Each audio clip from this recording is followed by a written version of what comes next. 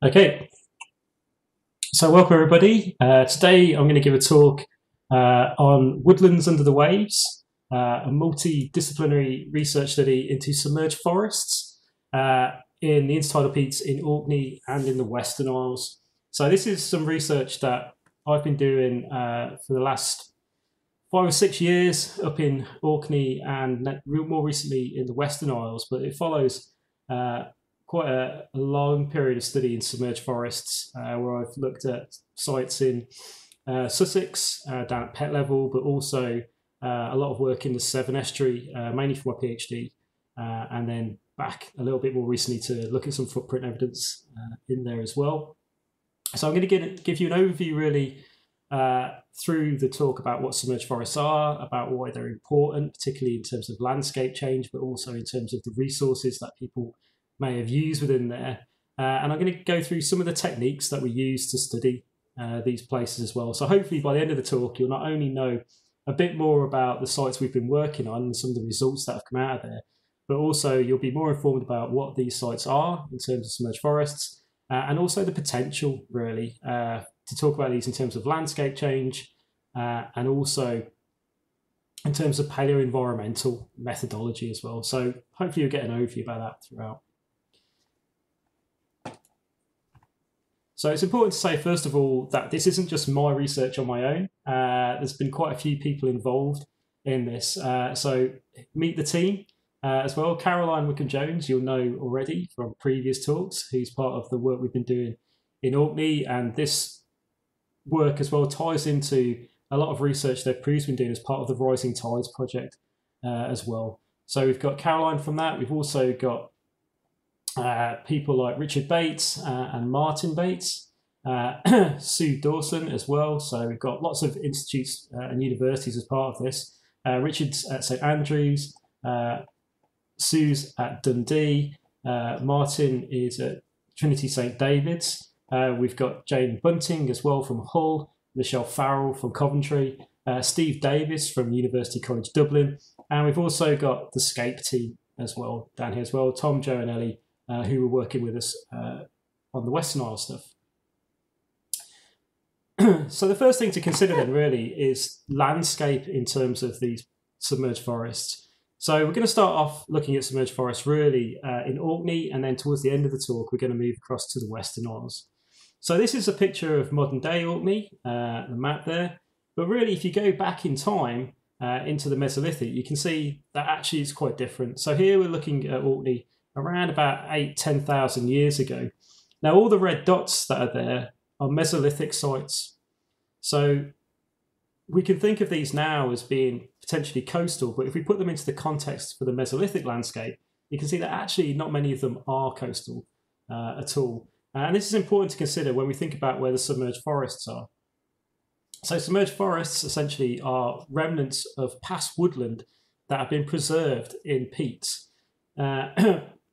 They're preserved in peat bogs, not just in the intertidal zone, in intertidal peats, but also if you think of inland peat sites, if you think of a place like the Flow Country, etc., at the bottom of those peats or near the bottom of those, you might find woodland remains, such as a lot of the pine stumps that you'll probably be familiar with, having seen them come out of sections.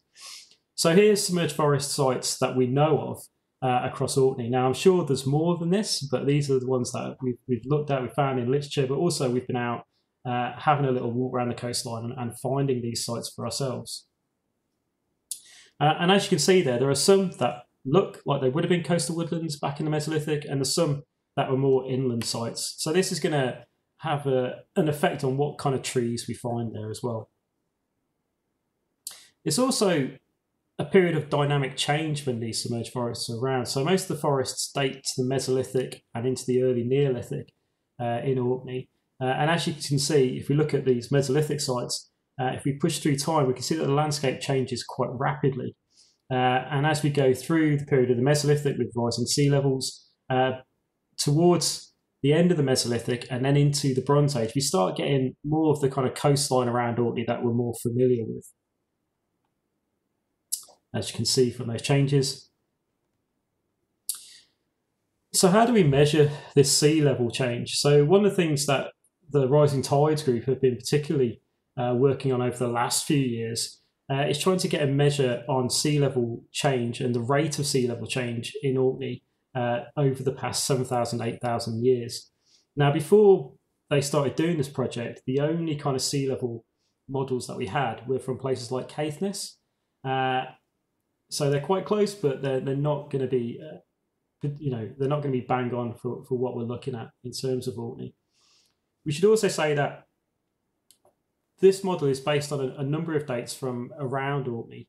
And if we were to start looking at a particular coast, a particular island in particular, specifically, then this might change as well. So this is kind of a model that's for Orkney, generally for Orkney as a whole, but if we went down to kind of really local level, then we're going to get variations within that. And we'll talk about some of those variations later on. So here's the dots. All these dots, the Orkney points, are based on intertidal peats. And where we're looking at these peats is we're looking at what we call a relative sea level index point. So that's the top of the peat that's exposed. And if we get a date on that, we know that at this point in time, that peat was dry land.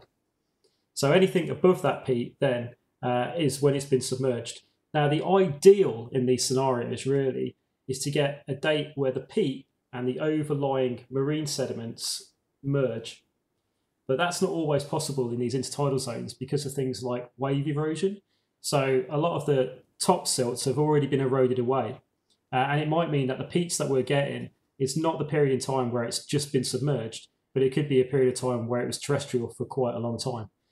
But as we go down through the depths, so we're looking at going down the slope really and trying to find those peats further down, we can get a radiocarbon date on those. So all these blue dots are those kind of radiocarbon dates. So this is when it's dry land.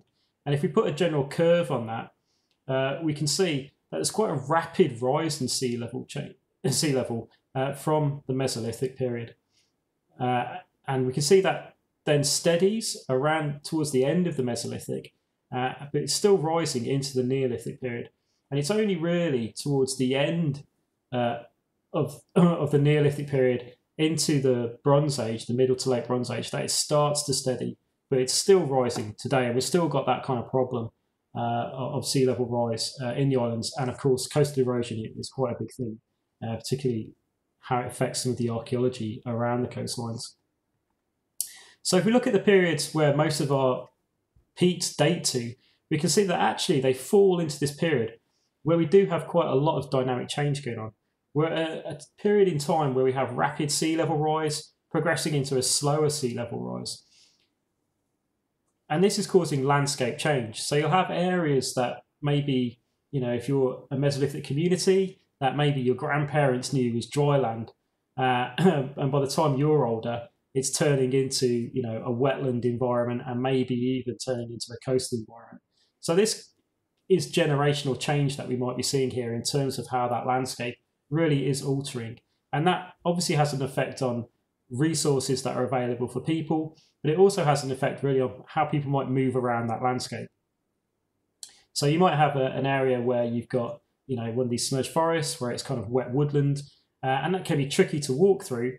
But then if it becomes, salt marsh, it might be a bit easier to walk through, or you might have an area that's completely flooded, and then you've got to walk around it, sort of thing. So you can see how, the landscape could change and it could have an effect on how people move across that landscape. In terms of resources, you might be changing. So you might have a woodland resource that then suddenly changes to a wetland resource. So reeds might become more important. Trees may be lost or become less important. So it really does have an impact on that landscape. And one of the things that we always try to do in archaeology is to try and really get down to sort of generational levels to be able to see how it's changing, ideally in periods of, 30, 40 years, rather than the thousands of years that we often talk about. So we want to investigate this change, and this is part of this project in terms of looking at the landscapes, looking at, particularly in Orkney, where we're taking quite a big slice of the landscape to look at, and also try and get a picture by looking at a number of these sites in individual places. So looking at submerged forests, though, it's nothing new in a way. There was quite a large interest in submerged forests, particularly in the 19th century and the early 20th century as well. So there's quite a lot of literature out there to read on some of these submerged forest remnants. One of the earliest accounts of submerged forest in Orkney is this one by William Graham Watts, who was this fella, who was the 7th laird of Scale and was also the person who found the Skara Brae as well. And in his account of submerged forest, you can see that he gives some quite nice detail about what there is there. So you can see here, it says it's partly embedded and lying on the surface of the moss. So the moss is the peat, in a horizontal position with the stems of several small trees, about 10 feet in diameter and from 5 to 6 inches in diameter. Sorry, 10 feet in length and 5 to 6 inches in diameter.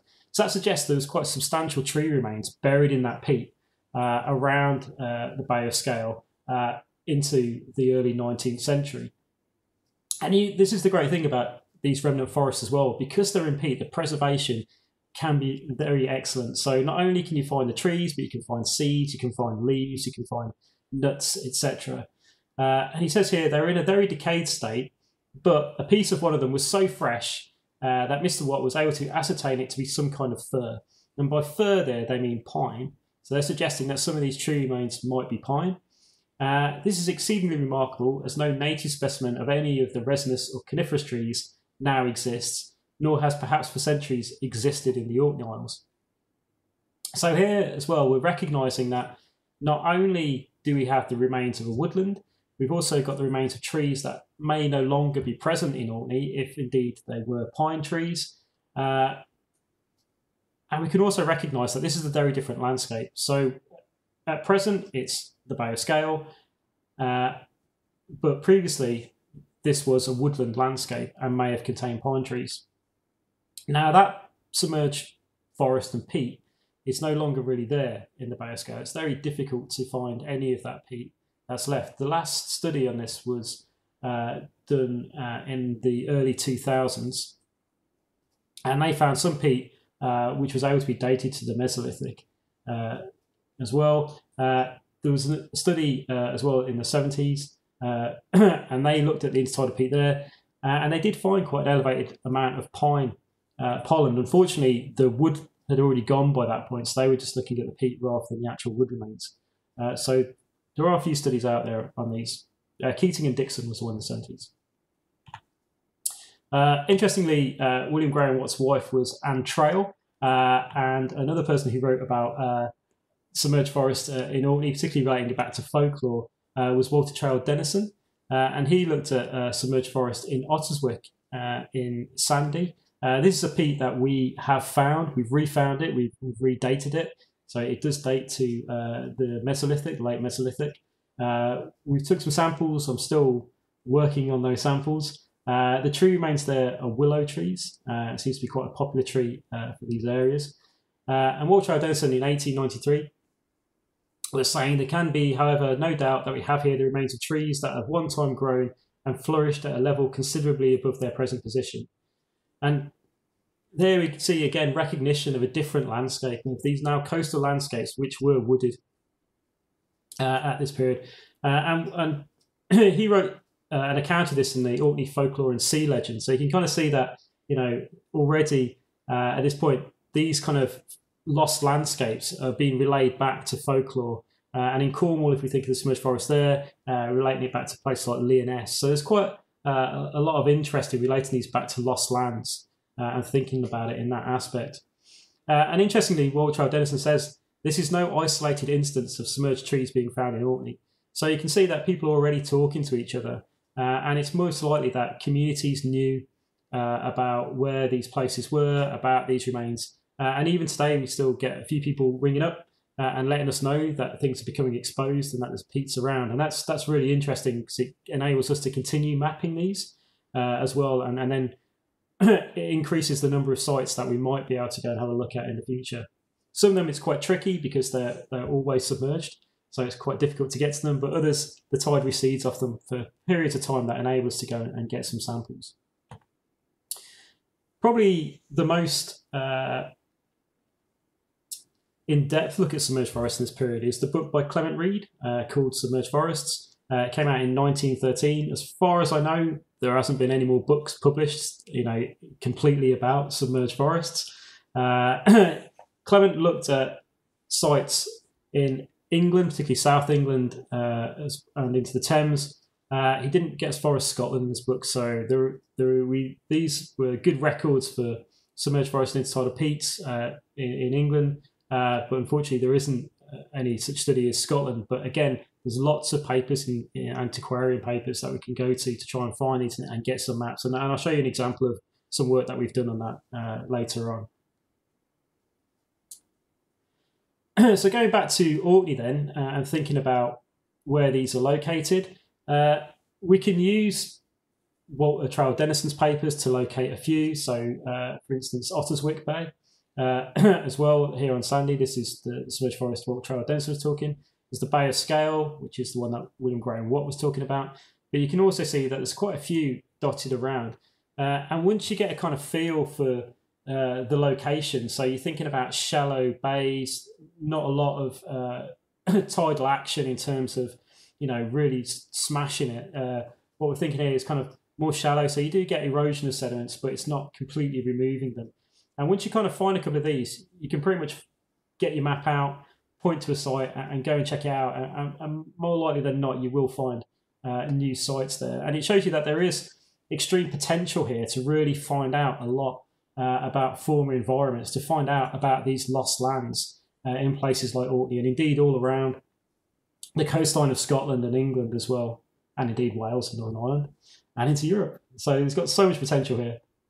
And when we put these sites then against our map, our Mesolithic map, again, we can see that we're talking about intertidal sites that were not always intertidal sites.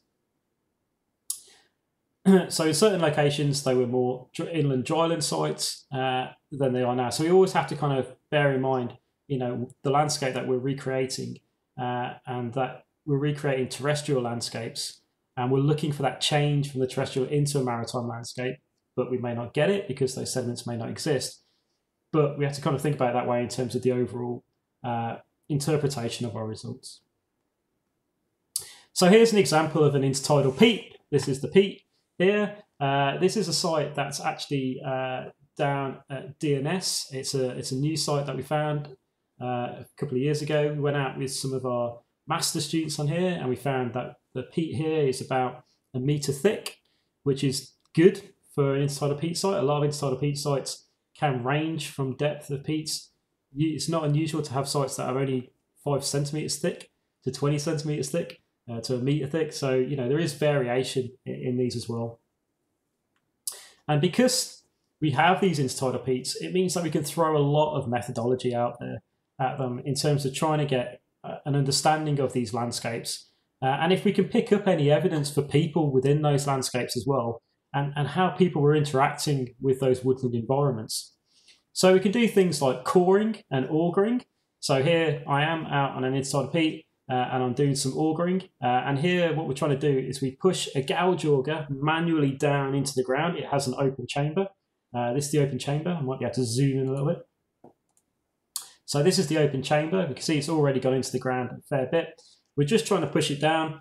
We turn it, we bring it up. We can record 1 metre at a time. And within that open chamber, we can see the change in stratigraphy.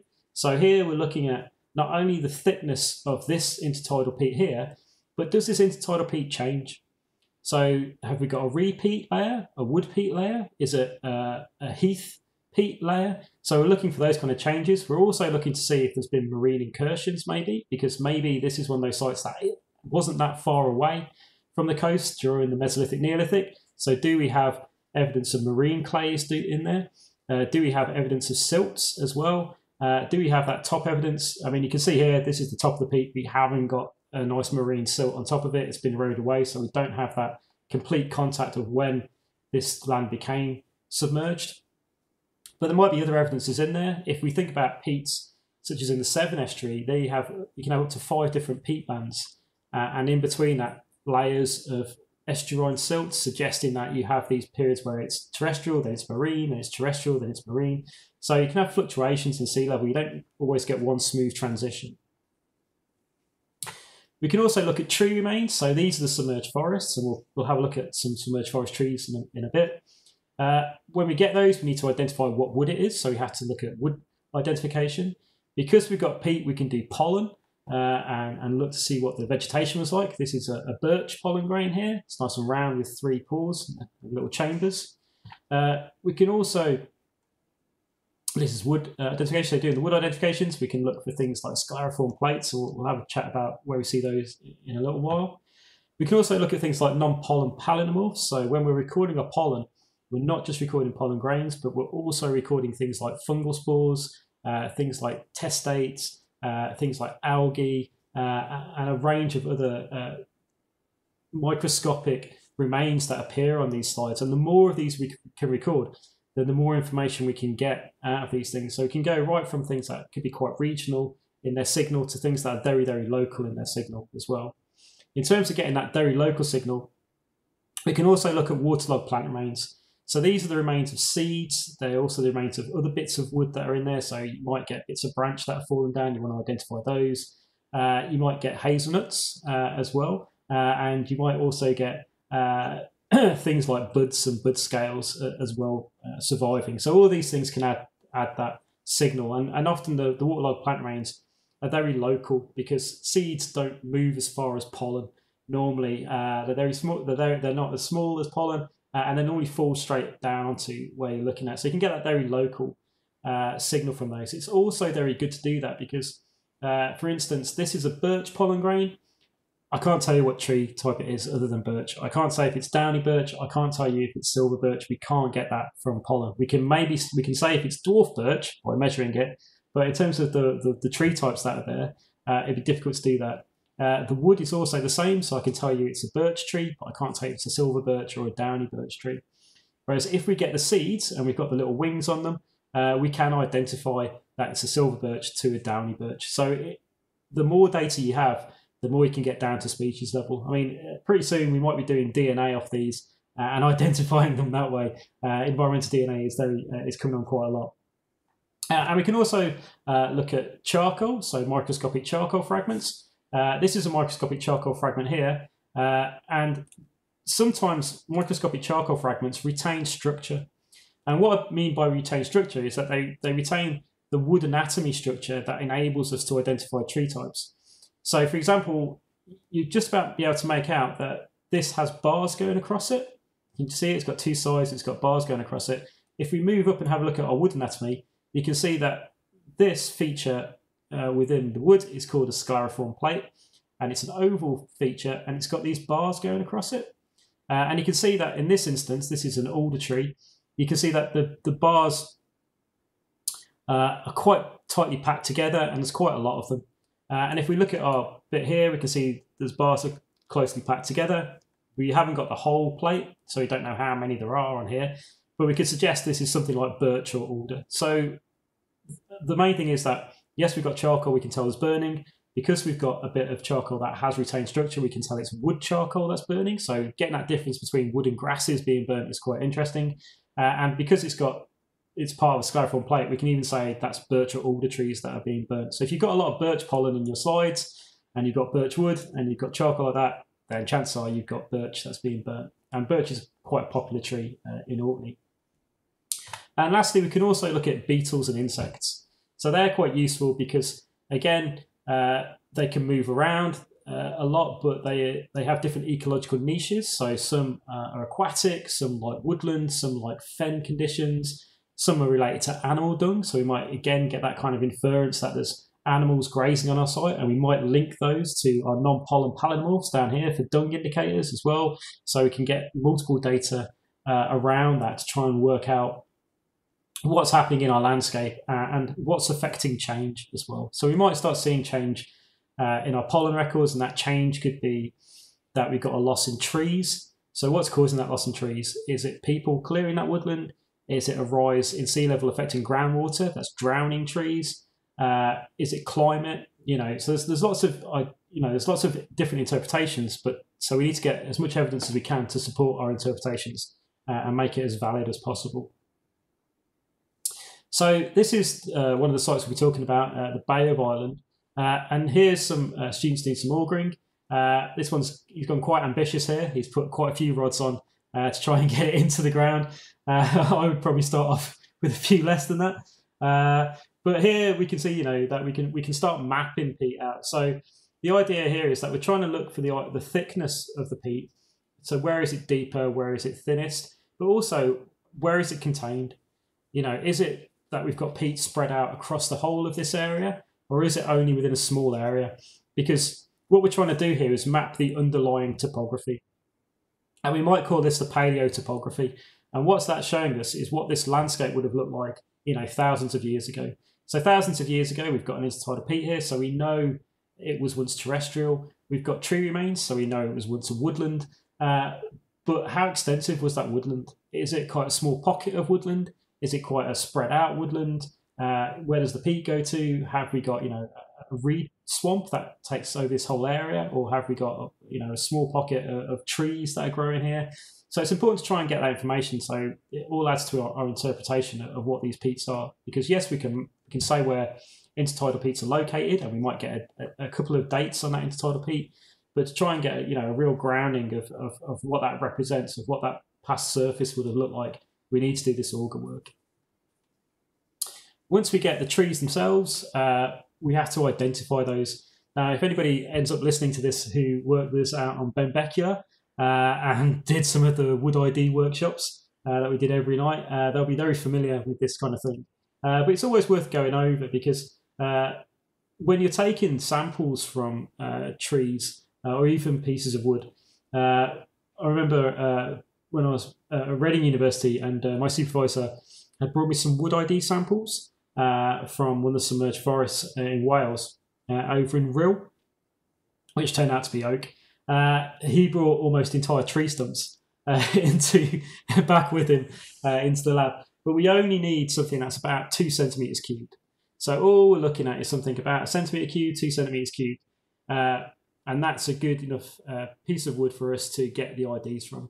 So when you're identifying wood, the first thing you need to do is, when you've got your piece of wood, is kind of turn around and try if you can see where the rings are. So try and get it in an upright position and see where those growth rings are. And once you've got that, you'll be able to take your sections. So this is the same with charcoal as well, by the way. If you were doing charcoal, you would fracture it and put it on a microscope and under a metallurgical microscope. But here we're doing waterlogged wood, which is quite nice and cuts quite easily. So we use a razor blade and we take 3 sections. So the first section we take is this transversal section, and this is where the rings are. So this is the top section. Then we take one down the side, which is our tangential section. And then once you've taken the top and the side, you go in at a 90-degree angle and take the radial section. So those are the 3 sections that you need for any wood identification. So when people give you little bits of wood that are really quite thin, you're not going to get these. You're not going to get the 3 sections. You might be able to get 1 section and have a bit of a guess, but really need these 3 sections. And again, when you think of charcoal as well, you know, yes, we can radiocarbonate smaller and smaller things now, but you do need a good sized piece of charcoal to be able to get the identification in as well. And that's quite important in terms of charcoal and archaeology, because you want to get small branch wood to radiocarbon. You don't want to get heartwood from an oak tree, for example, because that could be a lot earlier than your site. So you're after those small branch wood. So if you can see the rings, then you're onto a winner. So these are the 3 sections under the microscope. These are the 3 sections that we would see for hazel trees. So the first thing we've got here is we've got the transversal section, and this is our growth ring that's coming through here. And the first thing you can notice is there's not a lot of difference in one season's growth. There's lots of these small pores that are in this section. If we were looking at something like an oak tree, for example, we'd have massive pores down here, and they would get smaller as we go into winter. Then as we get to the new season's growth, we have massive pores again. And therefore it's a lot easier to see those rings when we're doing things like dendrochronology. Whereas things like willow, alder, hazel, they're what we call semi-diffuse porous or diffuse porous, and that means they have lots of these little pores everywhere and none of these massive ones. And they can also put on more than a year's growth. They can put on false rings as well, so it's very hard to match these trees against each other if we were trying to do dendrochronology. And often, particularly with alder and that, it's quite difficult to actually see the rings themselves when you're doing this. So with things like oak and with pine, it's a lot easier. to do that, and that's why we kind of use those trees for our dendrochronology. And of course, with oak, we've got the long chronology, and with pine, people like Corley and people like Mills and Anne Crone are developing that long chronology, and Andy Moore and that as well, particularly in Scotland. But there's other trees that we could use that are present in submerged forests, like ash would be a good one to use. Yew might have some potential as well. So, you know, it's worth us trying to get those kind of trees and use them. So once we've got our transversal section, so the key thing that we take away from this in this section for identification purposes is that it's diffuse to semi-diffuse porous. So that's the first thing we'd hit on our key. And then we want to look at the tangential section. So this is the tangential section over here. And what we're looking at here is the ray type. So here we're looking at the width of the rays. And what you can see here are these, they look a bit like little worms coming through. And you can see they've got one circle just over here. They're one circle wide. So these are what we call uniseriate rays. And if we look to the side, we can also see that it has ones that have got 2 circles or 3 circles. So it's got uniseriate, but it's also got what we call bi to triseriate. Now, if it was oak, it would have uniseriate and one massive multiseriate as well, like so multiseriate and uniseriate. If it was alder, it would only have uniseriate. If it was birch, it would be all of these, again, mainly bi and tri with a few uniseriate. If it was willow, it would only have uniseriate. So we can start matching them up to our key. And then if we go across onto this side, we can start seeing features like scleriform plates. And what you'll notice about these scleriform plates in comparison to the one we just saw is that they're very wide and there's less of them in terms of the bars. So they're very wide and there's less of them. So hazel normally has 8 to 10 bars, and we can see that here. Whereas if we were looking at something like alder, it'd be 16 to 24 bars, for example. So once we've taken those 3 sections and we've seen things, we can also look at ray type up here. We can start putting it together and say, okay, we have got diffuse porous growth rings. We've got uni to bi to triseriate rays. We've also got scleriform plates that are 8 bars. You know, if we were putting that in our key, that would key us out as hazel. So these are the features that we use then to identify our trees. And once you get pretty confident in cutting, so it's mainly using the razor blade to thinly slice these, look at the microscope, that's the tricky part. Once you get up to speed, you can do, you know, a fair few of these IDs in a day. And we were seeing that with volunteers getting very more confident as they went through in the work we did in Benbecula. So what other information can we get from trees then? So once we've got our site, we've identified the trees they are, but the trees themselves can give us information. So these are some big trees that we can see from places like the Severn Estuary and from Pett Level as well. This is an oak tree from Redwick. This is an early Mesolithic oak tree. And the first thing we can see from this is that it's very straight. That's a very straight tree, and it's grown pretty fast. So what we can look at here is evidence for woodland density. So if you're a tree that's in quite a tightly packed canopy, in order to survive, you've got to reach that canopy pretty fast. So you've got to grow up straight and tall. And the way I like to think about these kind of oak trees is to kind of think about the pine trees that we see now, because pine trees, they tend to grow tall and straight, very much so. And this is what our oak trees would have looked like back in the Mesolithic. We don't really have oak trees like this anymore in the UK. When we think of the oak tree, we think of like the majestic oak in its field. It's got quite a large canopy and it branches quite low. So one of the things we can look at in these trees is, when does the first branch occur? So straight away, the first thing we can do when we look at the trees, we've identified the root bowl. You can see where the root bowl is straight away. And you can measure from the root bowl up the tree to see where the first branches occur. Now, if it's a tree that's growing in a nice open location, you'd expect branching to be fairly early on. So within a metre and a half off the ground, you'd expect to start seeing branches of trees appearing because they've got the space to go into.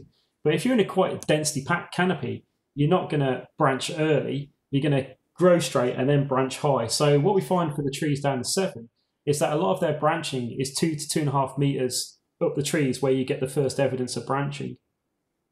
So that's suggesting they're in tight woodland areas. And that's important because, as you can see from this photo, that tree is no longer within a dense woodland canopy. So there's not lots of trees all around it that are suggesting that. We do get some of that evidence from stumps, and we sometimes see stumps that are quite packed together, and that's very interesting. We also see stumps that are sometimes one on top of the other, so we can actually see evidence of woodland succession in place as well. So it really gives us a picture of what it would have been like to be within these woodlands.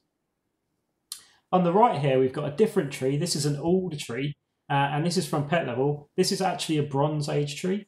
But again, you can see it's actually quite straight. It's growing quite tall and quite straight. But what you might also note around it is there's evidence of its branches that have fallen off. So if we look in, you can see there's bits of branch coming off here, bits of branch lying around. And when we measure from the ground, so this is, we can see the tree tapers, we can see where the root ball would have been. We can measure up, and it actually has branches that occur quite early on. So this is starting to branch at about a metre, metre and a half, suggesting that it's actually in quite an open woodland. So it's still, it's still a woodland, but there's more light getting through this woodland. It's not as dense canopy as we can see elsewhere. So it's definitely a different type of woodland to the Mesolithic. And that's important to recognise that as we go through the intertidal peats, depending on the kind of tree remains we're seeing and the dates of the peats, that we're going to have a different kind of woodland experience when we think about what's there.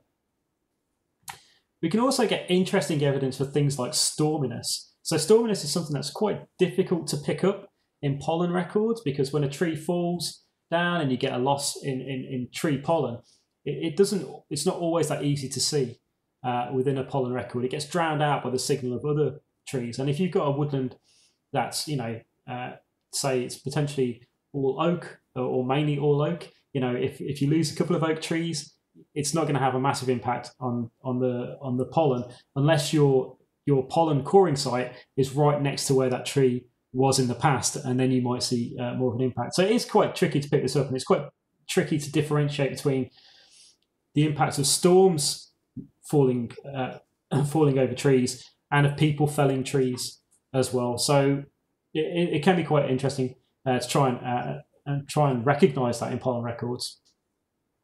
One thing I think you can do in terms of that is looking at the amount of dead wood fungi that you might get. So if you've got a lot of trees that are being felled, you'd expect to see an increase in dead wood fungi, a lot of dead wood on the ground after a period of storminess. Whereas if that land's being cleared, then maybe you'd expect to see less dead wood on the ground because that, an area is being used for another purpose. So that's something that maybe we can test in the future. However, with the tree stumps themselves, you can often pick up evidence for storm damage. So you can see here two tree stumps from different areas in the Severn Estuary, one at Goldcliff and one at Redwick. And the first thing you can see is that they're leant over. They've bent over straight away. And if you look closely, you can also see that there's breaks in the root systems here. So if we can zoom in, we can see there's gaps. You can see a break there in the roots, but it's not stopped the tree from growing, but it has cracked the tree roots. And again, you can see that on the one from Goldcliff here, you can see quite a large crack. You can see it's not killed off the tree, but it has caused it to bend over. So these trees were probably still growing at the time, but we can see direct evidence for wind snap on these trees. So, it's this kind of information that we can get from submerged forests that we really can't get any other way. We can't really get that from a pollen diagram or a macrofossil diagram. That's direct evidence of impact of storminess. And it also shows us that, storminess had an impact on woodland in the past, which sometimes we may not recognise. One of the key things that we also can do on sites to try and date trees, particularly as we were saying earlier, oak trees and things like pine trees, is we can use dendrochronology. So here what we're trying to do is find trees that are suitable to get a date from. And this is down at pet level, and we've got some oak trees that we've identified. Oak is quite easy to identify from things like alder and that when you're on walking through a submerged forest. So if you see a tree that's really quite black and dark, and when you press your finger, you can do the finger test. If you press your finger into it, it doesn't give at all. It's really solid, and you can tap it. Then it's probably going to be oak. Oak also has what we call raised rays. So if the bark's gone, you get these rays that are kind of like little grooves. So kind of think of it as like an upright cone, and when you run your finger across it, you can feel the grooves. So that again is an indicator that you've got oak. If you've got things like alder and willow trees, if you do the press test, your finger will push into it and it will have give in it as well. So you can kind of recognise it that way. So on this site, what we were hoping to do with the dendrochronology really is to get a date on when these trees were growing, and hopefully the extent of that period of woodland. So right from the earliest woodland, so going down to the bottom of the foreshore towards the top of the foreshore, and trying to find those dates. So in this period, we took 20 samples from oak trees. So again, here's the oak tree. You can see, the colour of it. I was saying it is quite black, and you can see it really is quite dark here. It's got a lot of growth on the top of it. It really is very solid. So what we do is we dig a pit underneath the tree, and often it's quite deceiving. So these remains that you see on the top, you think, oh, okay, it's not going to take very long because it's not that big. And then when you start digging underneath it, the trunk widens and it actually can turn into a pretty big job. And you have to get, the pit wide enough and down underneath the tree enough so that the chainsaw can go in without, a lot of sand and things clogging up the chainsaw and you having to change the blade and everything a lot. So you don't want to completely destroy your chainsaw. You want to get enough in there. And here you can see stumps are quite good because you don't have to dig those pits as much and you can take a nice wedge through a stump. But the reason that we use the chainsaw on these oak trees is because they're so tough that it's very difficult, to do it with a handsaw, for instance. So here's some footage of us taking a dendro sample through one of these Mesolithic trees. You can see how tough it is.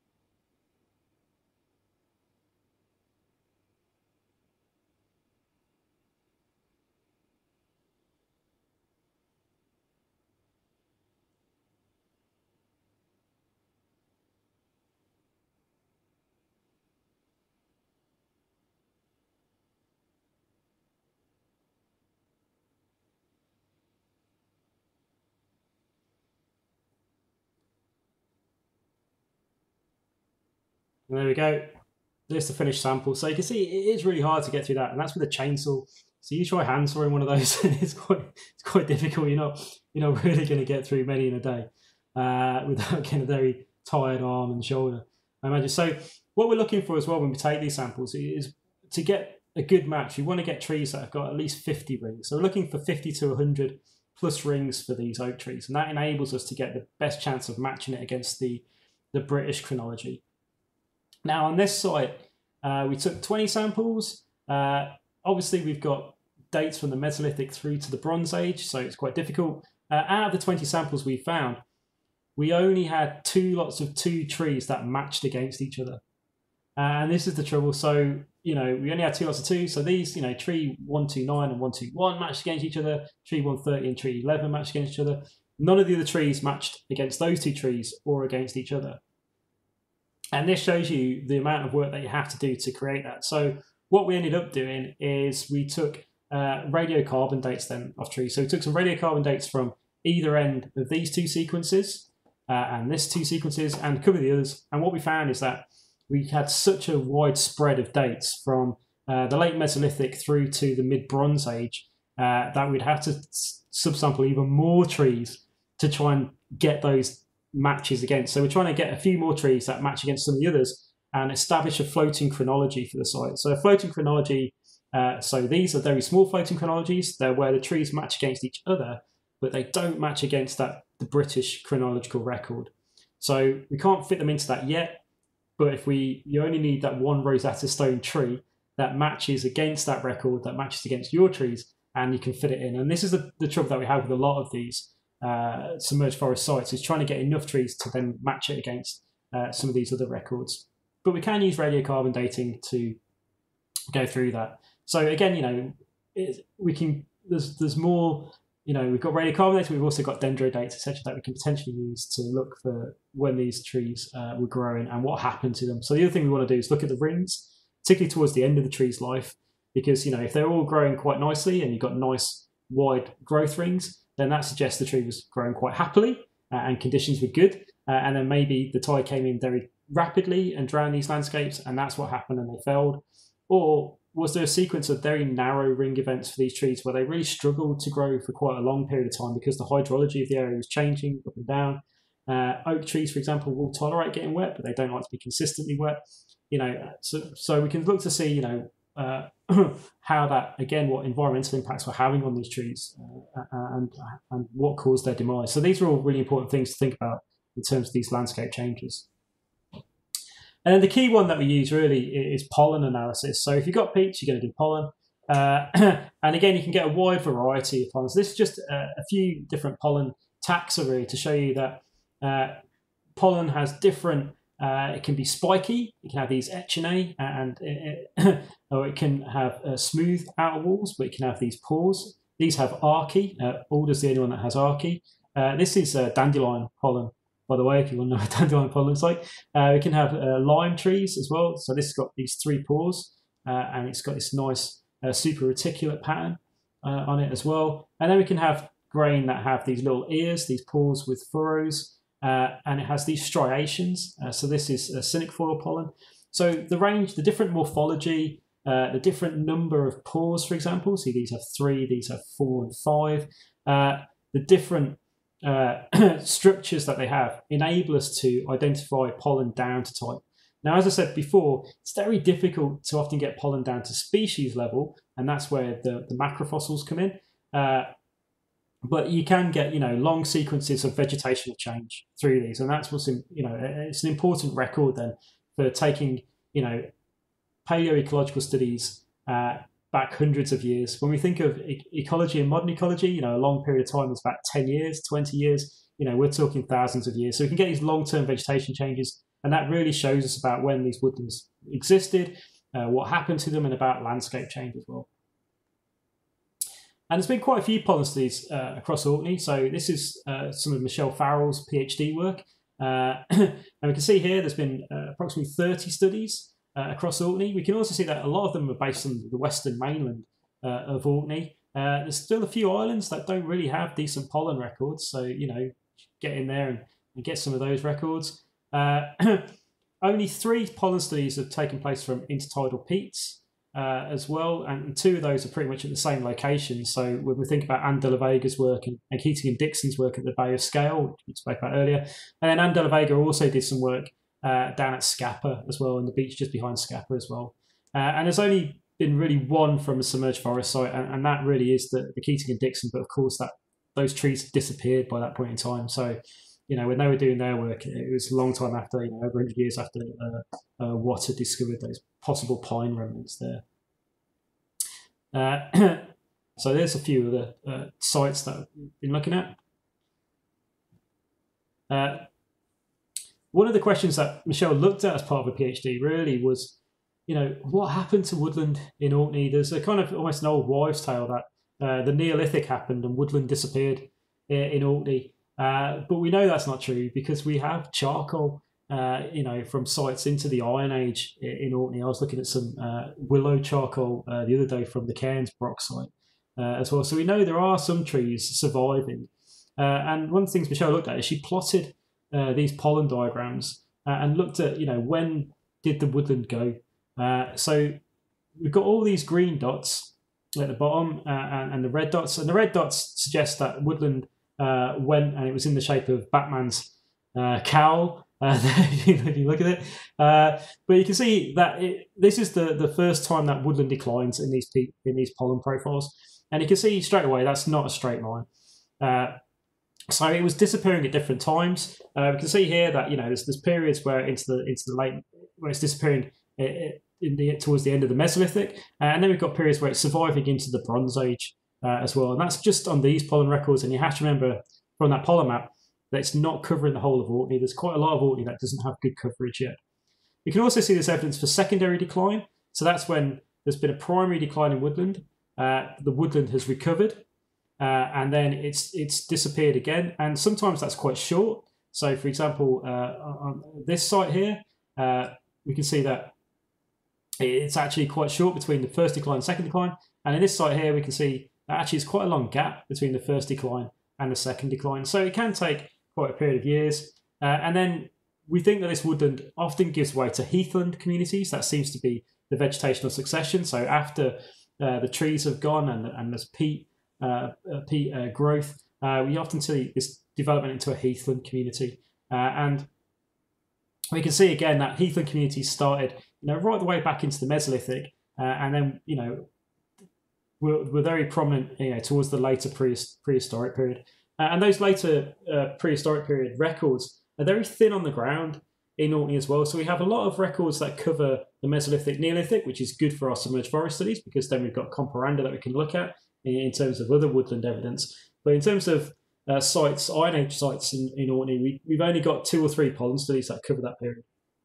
So there's still lots of potential for more pollen work across Orkney, and to recognise that there's still research questions to answer.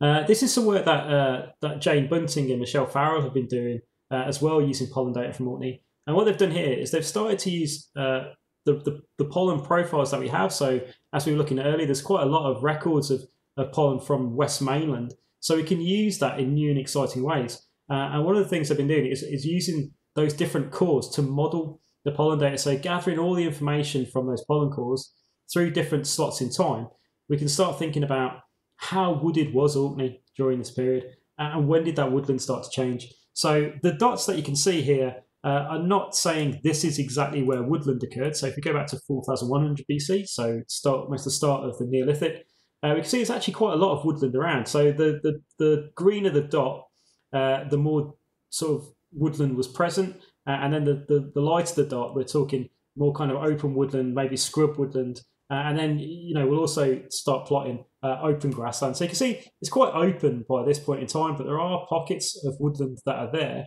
suggesting that when Neolithic people came to Orkney, there's still quite a lot of wood resources around, which is quite interesting, because if we look at sites like the Nesselbrodga, almost from the beginning of that site, they're using turf to burn rather than the wood. So people are also making these choices about what fuel and woodland resources they're using. Then as we go through time from these diagrams, towards the end of the Neolithic, we can see that actually it's a much more open landscape. So there's less of those large green dots and more of these small green dots, suggesting that there's some little pockets of scrub woodland and that around, but maybe not so much. So we can see you've got mainly grassland, but there's still a fair bit of woodland knocking about, but kind of lesser. So in terms of then submerged forests, what they're showing you is they're showing you the actual woodland. So we can start plotting dots, and we can start suggesting what the density is, but in order to understand what the woodland canopy was like, we have to go to the submerged forests, because that is the actual woodland from this period. We can also use these non-pollen polymorphs, so they accompany pollen, and again they can tell you things like dung, so we get things like Sildaria type and Psychophora type, these little torpedo and rugby ball shaped fungal spores, and they're associated with animal dung. So if we start seeing peaks of these, then maybe we're looking at maybe the grazing animals if we're in the Mesolithic, or in the Neolithic, maybe cattle, livestock, the impact of those. We can also things like Galacinospora, which like dry conditions. So often after you've got a burning event, you often see these appearing, so the local dry conditions after burning. And again, our microscopic charcoal, that can really be used to give fire history and indicate past fire events. But again, if it retains structure, so this is what we saw earlier, birch and alder, and here fir, ABs as well, we can start saying exactly what's being burnt. So maybe we can say that it's wood being burnt, maybe grasses that are being burnt if we get this structure, but at least we can say that was burning in the environment. And the usual rule of thumb is that the larger the charcoal pieces that you're seeing, the closer you are to that actual burning event. So if you've only got a few very small fragments of microscopic charcoal, then you're probably quite far away from a burning event, and maybe it's just sort of background. But if you start getting masses and masses of charcoal and it's all quite large, then you probably got on-site burning at that level. And again, we can use insects as well to back all this up and suggest what the data was. So here, again, habitat information and changing vegetational conditions. So what can we learn from submerged forest then? Why is it quite important? So we can look at pollen and charcoal, provide a picture of the tree types that were present during the prehistoric period, but we want to know about the character. So for instance, in pollen, we might be able to say that we had a birch hazel woodland. Okay, we've got a birch hazel woodland. Well, what does that look like? What would it feel to go through that woodland? Would it be quite a dense woodland? Would it be quite an open woodland? What would the ground canopy look like? Would it be quite wet? Would it be quite dry? how tricky would it be to traverse through that location? So the idea with the submerged forest is that we can actually get a picture of all of this that we can't just get from pollen alone. We also want to know how woodland responded to environmental changes, so things like storm damage, which we can see in the Severn Estuary, sea level change, groundwater change, the effects of people and animals as well on this woodland. What happened to the woodland? How did it demise? How did it begin? How long did it last for as well? So essentially we want to know what they look like. And it's important to think about that because when we say woodland, we all have a kind of different picture of woodland in our mind. And that's quite interesting, particularly in terms of when we do reconstruction drawings and try and get an idea of what it was. So I want you all just to kind of close your eyes for 10 seconds or something and get an image of woodland in your head and kind of think about what that looks like. Okay, hopefully you've got that image now. So when we think about woodland, you know, did you think of this woodland? Was it a kind of Lord of the Rings-esque woodland, quite a dense woodland? Was that the image in your head? Or maybe it was this type of woodland, a kind of open scrub woodland. Maybe that's the image that you had. Did anybody have this one? A kind of wet woodland environment? You know, trees, quite boggy, quite difficult to traverse through. Or maybe even this, a kind of, you know, Vera-esque park woodland, where it's quite sporadic in terms of trees and quite open. And the chances are that in Orkney during the Mesolithic and the Neolithic, we probably had a mixture of all of these types of woodlands in various places across. So there is, you know, so it's quite interesting to talk about a woodland type and get that image in our head. So in terms of submerged forest then, and going back to Orkney, I want to talk about the site that we've been working on, which is down at the Bay of Islands. So it's the blue dot down the bottom, just here. And when we go back in time, we can see that actually that's quite an interesting place to be in the landscape, because in the really early Mesolithic, you know, it was probably part of a land bridge across to Hoy, and then in the later Mesolithic, you would have seen that be submerged. So this is the Bay of Island, as we've seen, and some students doing their augering. And what we wanted to do here is we wanted to take quite an interesting approach. So with the team, we didn't want to just look at the intertidal peat and look at that as, you know, one segment of a landscape. We wanted to be more integral in that, and we've got quite a key landscape here because, as you can see with the Ring of Brodgar there, we're right, you know, within the hinterland of the World Heritage Site as well. So and of course the Loch of Stennis. So we wanted to take a slice of the landscape, and we wanted to look at the maritime zone, the intertidal zone, and also the terrestrial zone. And the terrestrial zone in this aspect is going to be the Loch of Stennis and the records that we can get from there, because in this instance, the loch is the best pollen catchment we've got to get quite close to these sites. There's not really many peat bogs down here. It's very arable land. So in terms of going out then, this was mainly the role of Richard Bates and Martin Bates as well. They've got a lot of experience in doing these maritime surveys and also in these offshore coring as well. So we went out in the boat from St Andrews. There's Michelle and Richard in the boat there. This the big metal tube you can see is what they use to take the core. So basically it goes off the boat, and it has a vibrating head that takes it down into the ground. When it stops and it goes no further, then we pull it out, and we hopefully get, you know, a good record. That it's about 4 meters in length there, so it's about a 4 meter core at a time that you can get. And off the back of it, we've also got a sub-bottom profiler, and this is what we use to record the undersea sediments to try and get an idea on what the landscape's doing under the sea. So whether, you know, it's quite flat at the bottom there, whether you might have like an old river channel, for example, or what's going on. So again, we're looking at the paleotopography now. We're looking at, you know, a lost landscape, a Mesolithic landscape. This is the data from, or some of the data from the Bay of Islands. So again, this is where it goes into, feeds into the Loch of Stennis. So this is the Briggle Waith going up that way. Our intertidal peat is over here on this side. And this is you can see the depth. So what we're seeing here is that, you know, we can see that it's deepest in the middle of the channel, and it's shallowing to the sides. And we did lengths backwards and forwards across here, but also up and down as well with the sub-bottom profile. And this is some of the data. And what we can see here is that we can see that the bottom is quite undulating down here. We can see it's quite deep as well. So, you know, it's very tricky to get this core, but also we can see that it's got a shelf on this side. So this side here it's almost this shelf over here. So here's where the sediments are quite thinnest. We actually went out and took a core from over here at the time. We didn't get any terrestrial deposits, unfortunately. We got 3.5 meters of marine sand, so that wasn't very successful. We also took a core from this side over here where we could get in, because you have to anchor yourself or something to keep the boat steady. So there was a big raft at the time that was in the middle of the channel that we could anchor off, and then we were able to anchor over here as well. And we got a core here, and again it was marine sand. So from here, if we could get out again, we would try and take something over here, and that might be where we could maybe hit some of these terrestrials. So what we're trying to do is get a really, an earliest peat or an earliest terrestrial deposit as possible to try and work out when exactly this was submerged in the Mesolithic. And then if it does have peat, then again we can get that landscape. We can do some pollen, we can do some plant macrofossils, and get an idea of what that landscape would have looked like. So at the minute we haven't quite managed to do that, but we do have now more of an idea of what's going on out here. And this is quite important as well for the story of the intertidal peat, because if we could see one of the transects going this way, so imagine that over here now is this part here, and over here is going out to sea. What we actually found is that it dives down, which is what you can see here for the depth, but actually at the end it rises, and there's a little lip at this end.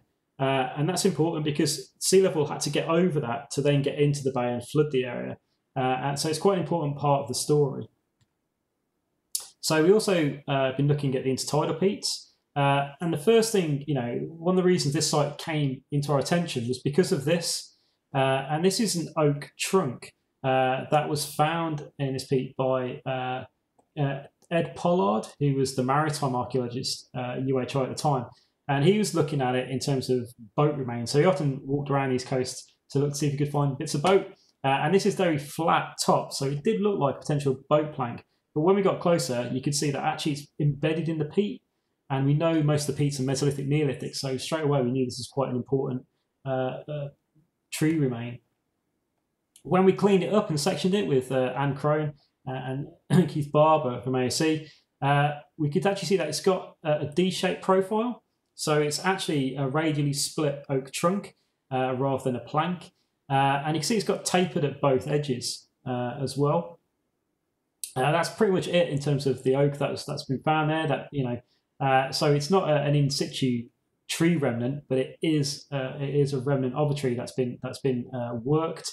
There's very little evidence of any tool marks, unfortunately. As you can see, the top of it's been scoured by the sea. It must have been exposed for quite some time from there. Who knows what else is into the peat in various places? Maybe there's some more of this, but at the minute it's half an oak split trunk on its own. This is what it looked like in section, so you can see that's actually embedded in the peat, and that peat goes down onto a clayey silt. And we took 2 samples for dendrochronology as well to try and get a date for it. When we got it out of the ground and turned it over, you can see that it was embedded in a reed swamp environment. So all of these thin ribbons that you see are actually the remnants of reeds from when it was a reed swamp in the Mesolithic.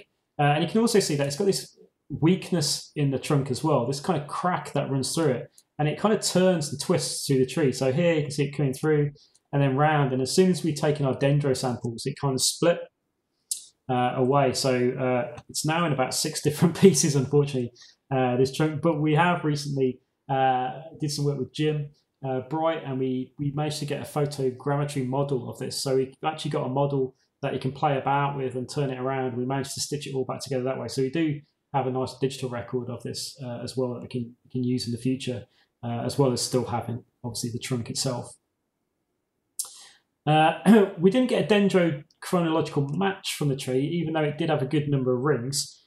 So this is the section of the tree. You can see that it is that D-shaped profile as well. You can see where the pith is as well of the tree. So you can see it's a half. You can see there's a branch or something coming through over here as well, which is probably where that fault was coming through. So you can see the nice rings as well. The rings are quite clear. Unfortunately, there isn't a lot of Mesolithic Scottish oaks out there that have been found. So there's very little to compare it against when we think about trying to match it and trying to match it to the overall record. One tree on its own, you don't really get very far. But we were able to suggest that, it was 125 years old when it died. It doesn't look like a log boat or anything like that. I'm sure you can agree it's not really got any of that kind of intricateness to it. It is just a split tree. So in order to get a date, what we did is we used the dendrochronology that Anne had done, and we managed to get dates from within specific rings as well, because we'd already got them out. So we know that if we get the wood from the pith, we know that's going to be the earliest date, and if we get the wood from the outer edge, we know that's going to be the latest date. So we can use these to tie in this end date. So if we only had one of these dates, and this is why it's important when you think of charcoal, because your charcoal could come from any of this part of the tree. We know it's earlier than this one, so we can start working out exactly when it was felled. So you can see where the overlap is, but because we know one's earlier than the other, we can get a nice end point. So this is then the end point for that felling date, and it gives us a probable felling date of around about 4,410 to 4,325 BC. So we can use the dendrochronology to inform where we take radiocarbon dates, and that's called wiggle matching as well, to try and get as close to the actual part of the date as possible. What was it for? We don't know. Answers on a postcard. You can come up with your own theories about this. I like to postulate that maybe it wasn't laid down vertically, horizontally in the ground, but maybe it was vertical. And maybe it was a navigation aid. So if you're coming across to the Bay of Island from Hoy, for example, and you want to find the Loch of Stennis, then maybe it was a marker point for where the Loch of Stennis was to go along the stream, the Brig of Waith. There it was, what was it in height? 3.5 meters long. Thinking about the growth of reeds, which can easily hit 2 meters, 1.5 to 2 meters, it would need to be quite tall to be seen over the top of it. There is examples in Wales where they found half-split oaks on top of near mountain streams as potential navigational aids. One of the ones that was found had some carving on it. We unfortunately don't have any carving, and that was only 0.5 meter rather than 3.5 meters. But potentially you've got those markers in the landscape, and it's quite interesting to think about that in terms of movement through the landscape during the Mesolithic. This is a map of Mesolithic sites in Orkney. Some of it's based on lithic scatters, some of it's based on burning activity that we see in pollen diagrams, for example. Now we can see there's quite a scatter of these around these. Now with lithic scatters and that, we're not going to get it right down to maybe 30, 40 years. But you can see that, it kind of points out, we think this is where the Loch of Stennis is, this is where the Loch of Harry is. We can see there is activity around these lochs, and we can start seeing maybe in our eyes potential pathways, routeways that people were taking, but also just to show that it was quite populated during the Mesolithic. There were people there and they were active in this landscape. And that's where our site is, just there. We've also got trees. These are the submerged forest trees in Orkney. This is what you get. You don't get the nice massive tree trunks and stumps that we have in places like Sussex and Severn Estuary, but we do have these. You can see these are the remains of willow trees, but they're quite large for willow trees. You can see it's been some erosion to it. You can see the root systems coming out from these. This is 30 centimetres in length. So you can see, some of these are up to 0.5 metre in diameter, which is quite a significant size for some of these trees. This is the results of the auger survey that we did. And you can see the tree remains there. And what's quite interesting about this when we think of coastal erosion is that this dotted bit here is when we originally went out in 2012, 2013 and recorded the tree, the half-split oak trunk. And there was only 5 to 7 tree remains that were exposed. So we only recorded about 5 stumps, and they all turned out to be willow, so blue is willow. Then we went back to do some augering in 2050. The exposure was over here. So you can see a wider exposure. This means that the mud and everything is shifting off the site. You can see the peak quite easily. And in the end, we managed to record, up to 27 tree remains now from this site. And they've all been willow apart from one solitary birch on its own there as well. So mainly a kind of wet willow car woodland. We also have done our auger surveys. These are some of our auger points. And you can see where it's darkest is where it's deepest. So you can see that actually there are places where you've got this undulating surface where you've got these quite deep bits of deposit, and then thing. So you can see peat has formed in these little basins on the land, which is quite interesting, and enabled us really to target stuff. So originally we did a bit of work down by the tree trunk, and that's been published back in 2014, I think it was 2017 here. And now we've been doing some work on this area as part of this project. So we'd identified that the peat's actually about 2 meters in here. So originally we'd only looked at 30 centimeters. So 2 meters, what could we get? And this was the story. So stratigraphy itself is very important in playing a story and telling you about landscape change, even before you start doing the pollen and the macrofossils and the insects and everything else. So this is Alanis, one of our students who just finished her master's with us at UHI. And she helped me dig this test pit in the ground. This was stepped out this way so that you could, it looks quite steep here, but it's actually stepped out quite okay, so you can get in and out without killing yourself or anything else. But it's got a really good sequence. So right at the bottom, it's got this clay layer, which is possibly related to the end of the glacial period, particularly when it's quite an open area of land, quite wet. And then what we see is within this kind of little basin, so you have to remember that this is in a basin area, it starts infilling with vegetation. So at this point, there might be sparse vegetation around the outsides. And now we're seeing plants coming in here and forming that peat. And here we've got lots of reed fragments. So those fragments that we saw in that trunk are all in here. And then eventually it becomes a wood peat. And you can just about make out in the section, these little bits here, these are wood remains coming through.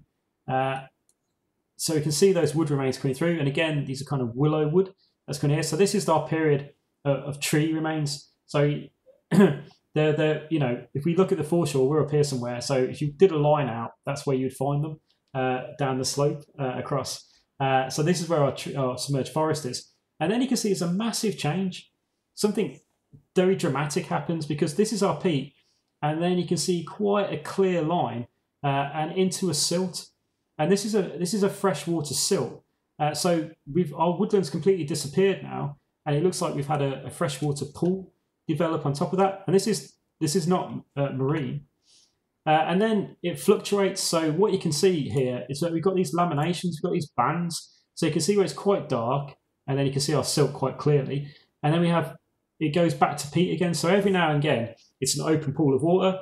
Then it's infilling, and it's an open pool of water. Then it's infilling, and it's an open pool of water. So, we've got that kind of change happening quite frequently. So I think it's probably quite a shallow open pool of water, but, it is changing quite a lot. And then at the top here, we've got this layer of really quite jumbled, quite coarse material. There's quite large stone clasts in this, and they're quite, some of them are quite angular as well. And it's very sandy, very clayey. Very marine clay, and this looks like it's a big storm surge deposit. So when we're thinking of storminess, we do have this evidence of storminess coming in, and we've got this big deposit on top of it. And then afterwards, it goes back to this peat again. So it goes back to being a wetland, kind of peat wetland. And then at the top, we don't have that silt layer, unfortunately, to say that's exactly when it became marine. But we do have, quite a nice sequence here. So to get just over 2 meters of sequence from an intertidal location, that's very good indeed. And Eliza did the Beatles, so she ended up loving the Beatles. Not sure if she still loves the Beatles, but she did when she was doing the project anyway. This is the pollen results from that test pit. So the key thing is some of the dates. So we've got radiocarbon dates throughout this sequence. This is the clay, this is the repeat, this is the wood peat, this is that freshwater silt that fluctuated, this is our storm deposit, and this is the peat then at the top. Our radiocarbon dates at the bottom, these are in dates BP, so we're looking at a late Mesolithic date down the bottom. Our date for this change, this sedimentary change, is around about 3,500 BC. So we're talking, beginning of the Neolithic really in Orkney. And then at the top, our peat is 600 BC. So, for a lot of intertidal peats in Orkney, we're talking Mesolithic, Neolithic. Here we're talking late Mesolithic all the way up until pretty late Bronze Age, almost into the Iron Age here. So we've got a really detailed sequence. There's a few key things in here to see. You notice that there's big burning events going on. So here's our charcoal. We've got charcoal at different sizes. So here's the largest size of charcoal, and here's the smallest size of charcoal. And you can see, big burning events going through these two zones. This is when it's in the reed swamp. This is when we've got reed and tree remains here. What are they burning? Well, we've got some charcoal. So this is some of the charcoal that you see here. This is a big piece of charcoal, but as you can see, it's retained structure. And what you might be able to make out are these little windows. And within these windows, there's these little lines coming through. And these are stomata. So this is Phragmites stomata. This is reed stomata. So we know they're actually burning the reeds. They're not burning the wood here. They're actually burning the reed swamp within these events. And you can see one later on as well. We've also got peaks in dung fungi coming through, which kind of correlate with when the burning event's going on. So when we think about whether this is deliberate burning to promote the vegetation, so to promote new shoots that would then be edible for animals, this could be one of the reasons. We see this being put forward in Mesolithic sites throughout the UK. So that could be one reason for doing it.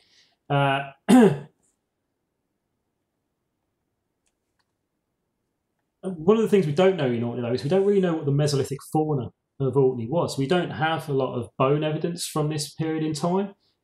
So one of the things that we've done for this core is that we've actually taken environmental DNA samples through here to try and correspond with these peaks in dung fungi to see if we manage to get some DNA evidence of this fecal material that might tell us what animals were around. To see, for example, if we have deer during the Mesolithic, we think, we know they were there during the Neolithic. Were they brought across by Neolithic people, or were there already deer here?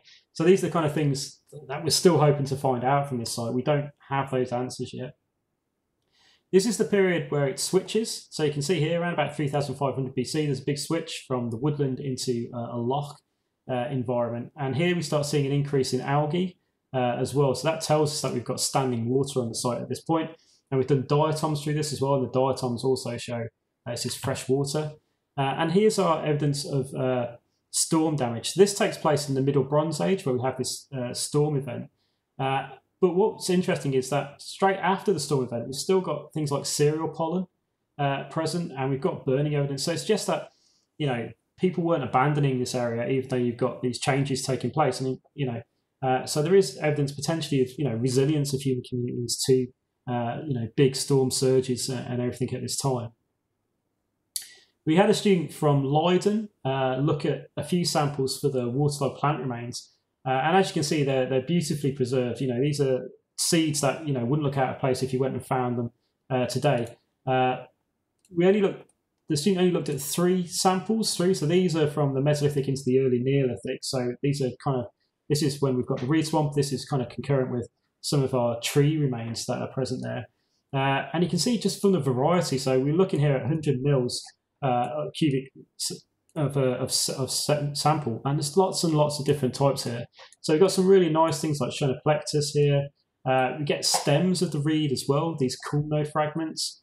We've got nice things like Potamogeton seeds as well, and bog beans, very shiny seeds. So we've got some really good potential here to find out really lots of nice information on a very local level about what vegetation changes are happening. And these also then feed in to the woodland in terms of telling us what the field layer is, and it gives us more of a chance of matching these to any comparisons we can make with the National Vegetation Communities information as well. We also did some insects through these, so Alanis did these, supervised by Steve Davis from UCD, and here's some of the results from the lower half of that peat bog. So again, this is the period when we've got woodland and we've got reed swamp, and you can see a lot of the categories of beetles that were found were these wetland types. We've got a lot of wet types, we've got a lot of aquatic types, showing that the surface is actually very wet. We've got a few that are associated with trees, not so many. There's not a lot of beetles that are specifically associated with willow and with birch. But we do have a lot of disturbed ground as well, so that might correlate with our burning evidence. We've got a few dry, indicators of dryland and that, but mainly a wet woodland habitat which is showing up. And we've got some nice remains. So these are thorax remains of beetles that are associated with mainly with wetland and fen conditions, and these are what the beetles would have looked like as well. And I think this one's quite rare now as well, kind of rare in the UK, but maybe had a large community in the Mesolithic in Orkney. So this is what essentially that story is telling us about this, is that we had this reed swamp into a Carr woodland. So during this time, we know people are knocking about, we know they're burning the reeds, we know they're putting oak timbers into that environment for whatever reasons. And then we've got this woodland developing in the Neolithic, and then by the mid Neolithic, we're losing that, and we're getting replaced with this environment as well. It's kind of a freshwater lock environment that sort of infills and then comes around again and infills again as well. So we're seeing, it's quite a dynamic change to lose that woodland so rapidly. We've also been doing some community archaeology down there, and here's Caroline with some volunteers, and it's quite interesting for them to do some test pits through the peat, because normally, it's a dryland site and you're going through the archaeology. This gives you a chance to really get in hands-on with some organic materials. And one of the things that they were finding quite frequently within the peats were hazelnut shells. So we don't have any hazel trees there, but we do find hazelnuts. So that's just there is hazel present in the wider landscape. And maybe you're getting things like squirrels or voles and that taking nuts and burying them within there. We certainly saw a lot of that in the Severn Estuary. But we should expect it really, because the UHI logo, after all, is actually a squirrel. So we should really expect to find some of these hazelnuts knocking about. We've done some work on the inland site, so looking at the Loch of Stennis, and particularly, sort of interest because of tying it in with the Ness of Brodgar and that amazing archaeology. So they've been out and they've taken some cores from this loch. I think they've taken about 8 or 9 cores so far. And again, you've got this floating raft that's anchored down, and that metal tube with a vibrating head comes through here, and then it goes down into the riverbed. We try and stand it up as straight as possible, and then it drives down. And then once it doesn't go any further, we bring it up, and here's some of the results you can get from these sediments in the core once it's cut open. But there has been some pollen started on this, so Michelle Farrell and Jane Bunting are doing some pollen from the Loch of Stennis, and they've got some results. And again, you can see there is large landscape change is going on. So this is around about similar time to we're seeing that loss of woodland at the Bay of Ireland and that start of terrestrial lochs going on. You can see there's a real decline in woodland as well, into the terrestrial zone here. Now we do need more dates on this course, so we're going to get more dates for these cores to really try and tie our chronology in, so we can match it right against the Bay of Ireland, and then if we ever get one in the marine zone, we can match it against that as well. But we also have things like arable indicators coming in, so grassland coming in, Plantago, lanceolata, that sort of thing. So and cereal pollen as well. So as we see this loss in woodland, we are seeing agriculture taking place, and we do we have naked barley grains, a few sparse emmer grains from the Ness of Brodgar. So people are cultivating in this landscape. So we're starting to get a bit of evidence for that. And if you putting all this in together, it's just we have got quite a dynamic change that's going on, right from the beginning of the Neolithic in Orkney around this time, with sea levels, still rising. We're getting this change in hydrology locally that's changing woodlands into lochs. And we're seeing evidence of people in the landscape, but also evidence of storminess and things as well. So the challenges that people face as well. So we're starting to build this nice picture now about how people adapted to that landscape, how the landscape is changing, and the resilience of those communities.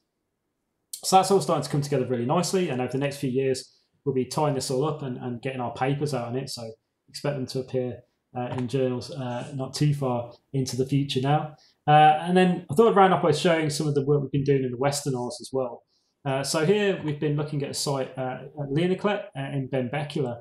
And I was talking earlier about the fact that even though a lot of the studies that have been done on submerged forests are antiquarian studies, we can still use that information to kind of plot where these sites are. So we don't really have a detailed peat map for Scotland to show where these intertidal peats are located. So I had a student who's just finished their masters, another student, Lynn Brown, who looked at plotting intertidal peat locations across the west of Scotland and into the Western Isles. And here's some of the data that she produced. So she found 60 sites pretty much around the Western Isles. So this gives you an idea of intertidal peat sites in these locations. You can see sites that have archaeology related to them, and also a lot of sites with no archaeology. And then we've also got sites here that have got dates. So red squares have radiocarbon dates, and blues don't have any radiocarbon dates. So you can see there's still quite a lot out there that are undated, that we don't know about, that may have archaeology, that archaeology is at risk because of coastal erosion as well. So we looked at a site that had both those things. It had an undated peat, it had tree remains, and it had archaeology. So it's based down here as well. So I'll take that away again. So it's around about number 39. So you can see there. And the dates are the new dates that we've got for it. So there has been work previously on tree remains in Scotland. So this is by Fawcett in 96, his paper. And he plotted all the tree remains that they'd found. So as you can see, there's a lot of wood remains that are found in peat bogs from across the Western Isles. Can zoom in a bit and have a look. So P is pine, S is salix, willow, B is betula, A is alder. There's also yews that are around that's unidentified. So you can see yew here. There's not enough of the tree left to actually be able to identify it properly. So we know there is woodland there, and some of that has been looked at and identified. There's also hazel. So these are the sort of trees that we have. This is where our site is in comparison. It's actually there's a yew there in this study, so it was unidentified at the time. This is pine, so we've got pine remnants. So again, we had potential pine in Orkney from William Watt's studies, but we've got none of that left now. We've not found any pine yet in submerged forests in Orkney presently. This is where the pine's located in the Uist, so you can see it's mainly located in North Uist. Hazel has been found, but it's the nuts that have been found. So again, just like in Orkney, it's not the tree remains that have been found, but it is actually the hazelnuts. Here's alder. So there's a couple of sites with alder. Again, it's mainly in the North Uist. Here's willow. So there's a lot of willow trees that have been found. And again, willow is the predominant tree in Orkney. There's lots of willow woodland in the inside of peats there. And then also birch as well. So birch is through there. So you can see where our site is based. Going with the data that's already been collected, we should expect to have birch and willow woodland on that site. Here are the trees. So you can see here we've got some bigger tree remains than we had in these peats in Orkney. We've also got, you can see the extent of the intertidal peat at Leonaclet, and that'll be even more obvious in some of the coming photos. Lots of big woodland remains. This area was identified to scape by some of the local community in Benbecula, and it was an area they were interested in, and of course I'm interested in all submerged forests, so I was quite keen to go and have a look at it, and we even took students there on a field trip to have a look at it as well. So we managed to take some samples there of the wood. We did the wood ID workshop. So here's everybody out on the foreshore there. So this was done with Scape and with local community, and here we're setting up grid squares. So we did 10 by 10 meter grid squares.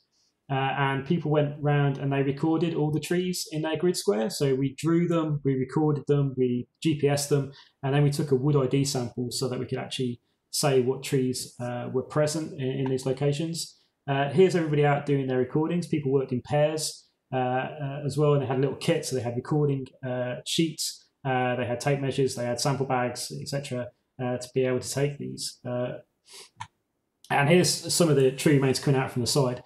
So what was quite interesting, I haven't got we haven't finished the map yet for this to draw it up, but we did have willow and birch, unsurprisingly, given the data, the previous data on it. But we also had pine, and this is one of the pine trees just coming out of the peat shelf here, and you can see quite clearly the rings coming through this really nicely on this tree remain. So actually, if you go back briefly, you can see that this was the previous known location of pine, but now we've been able to stretch it all the way down, to Benbecula, almost into South Uist, to say that actually pine probably was pretty prominent across most of the Western Isles during the Mesolithic, Neolithic. There's also a lot of archaeology down there as well.